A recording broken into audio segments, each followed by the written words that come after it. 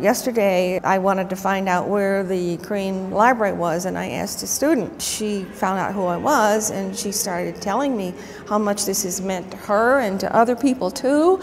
And she had tears in her eyes, and then I got tears in my eyes, and we got in the elevator, and I looked at my husband, and there were tears in his eyes, and we just feel like it's something we never imagined that would happen, that we would feel like this.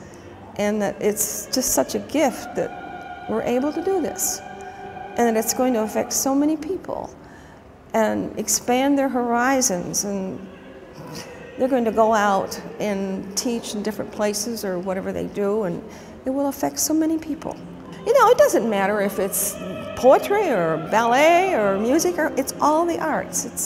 It's communication, and it's self-expression, and it's to me it's soul food. And to a right-brained person, it's life.